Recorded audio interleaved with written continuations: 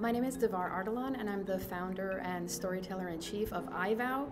And iVow stands for Voices of Wisdom, a vow to make sure that the future of storytelling with artificial intelligence is culturally conscious. Many of the stories that you might see in newspapers or in digital stories in the future might be generated by machines and not journalists. This summer, it was the first time that parts of Wimbledon were actually reported by machines. Across 6 courts in Wimbledon, it was actually a machine that captured the highlight videos. So the machine was trained to understand like the sound that the audiences were making and the reaction of the athletes and the data obviously around the players.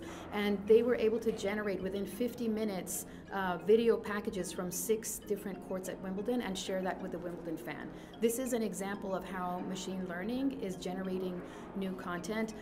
I was a production assistant at NPR News in 1994, and that's what I would have been doing, logging tape and listening for those highlight reels. But the idea is that journalists are behind the creation of them. So the understanding of the ethics and the journalism craft that goes into creating the storytelling templates and also creating the infrastructure around how to automate news. What we're doing is we're tagging data around culture, tradition, and heritage and bringing together the power of artificial intelligence to create stories that really anchor the public in the stories of their traditions and cultures in new ways.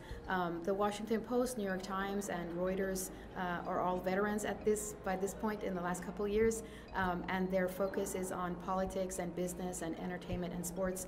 It's exciting for us to get into this field as people who come from a public media background to think about also how do we capture data around culture and heritage for communities around the world.